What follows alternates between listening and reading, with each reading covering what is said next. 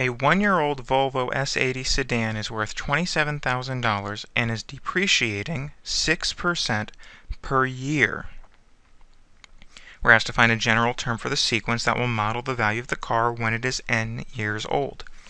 Since it is depreciating by 6% per year, when you see a phrase it's depreciating by percentage, that tells us that we can write a geometric sequence with r equal to 1 minus 0.06. So it was decreasing by 6%, so we decreased the whole value, the 1, by 6%. 1 minus 0.06 is 0.94. So r is equal to 0.94, and so then we have a geometric sequence. So then we have a sub n is equal to a sub 1 by r to the n minus 1. All right, so a sub n is equal to a sub 1.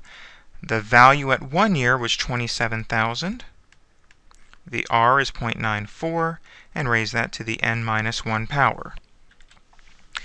Find the value of this Volvo S80 when it is 5 years old. So then a sub 5 would be 27,000 by 0.94 to the 5 minus first power. Let's calculate that. 27,000 by 0.94. Raise that to the 5 minus first. Now be careful, if you're going to type it all in one line, you need to put parentheses around that exponent. If you just simplify it in your head, you just type in the 4. So 21,080, 22. So about 21,080.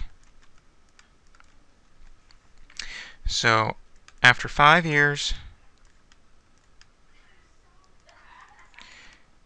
the value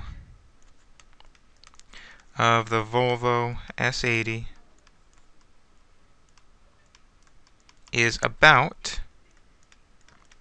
$21,080.